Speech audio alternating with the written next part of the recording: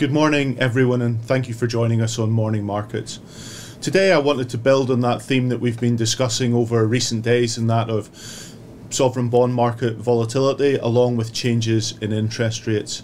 Yesterday it was the turn of the Bank of England here in the UK to give their decision on how they were going to change interest rates. And what did we get from the Bank of England yesterday? We heard that UK interest rates were going to increase 0.5%, taking interest rates from 1.75% to 2.25%. That takes us back to interest rates at levels that we last saw in the UK in 2008. And whilst that change in interest rates was generally expected by the market, some had thought the bank might move 0.75%. One of the most interesting things I took away from the statement yesterday was really around how various different members of the Monetary Policy Committee had voted. And just to break that down, so 5 members of the committee voted for the 0.5% increase, 3 members suggested that 0.75 was more appropriate. And then, quite interestingly, the newest member to the committee voted for an increase of 0.25%. And really that highlights the divergence within the committee at this point in time. That divergence is maybe healthy in terms of the debate that was certainly going on around the table, but it's also, I think, important to highlight that maybe the market wants to see a more cohesive approach from the bank as well. So time will tell as to how that evolves over coming months in terms of that divergence in voting.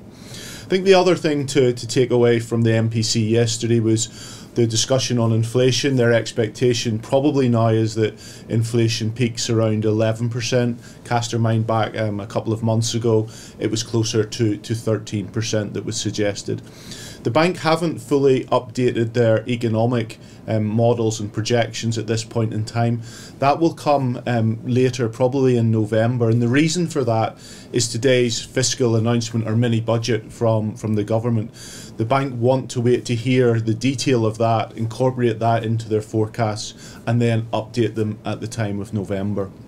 I think the other thing from yesterday that's just worth commenting on, that we touched on monetary policy in terms of how it impacts interest rates. Interest rates and interest rate differences also impact currencies, and we've certainly talked about over the recent weeks and indeed months about the strength in the US dollar against nearly all other currencies, and one currency that's certainly felt the brunt of that has been the Japanese yen. And for the first time since 1988 we saw the Japanese Ministry of Finance intervening in the currency market yesterday to support the yen because it had got too weak for their expectations, or where they feel comfortable. So again, one of those other consequences of this change in monetary policy that we're experiencing at this point in time. I touched earlier just on the MPC, and they're waiting to hear from the government in terms of the fiscal announcements that we'll get today. Please do look out for our podcast later today, and you'll get to hear ourselves discussing some of the implications of the budget for investors. So please do join us for that. Many thanks.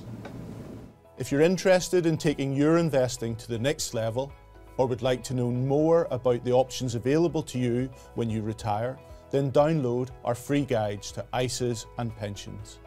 These are available in the video description below.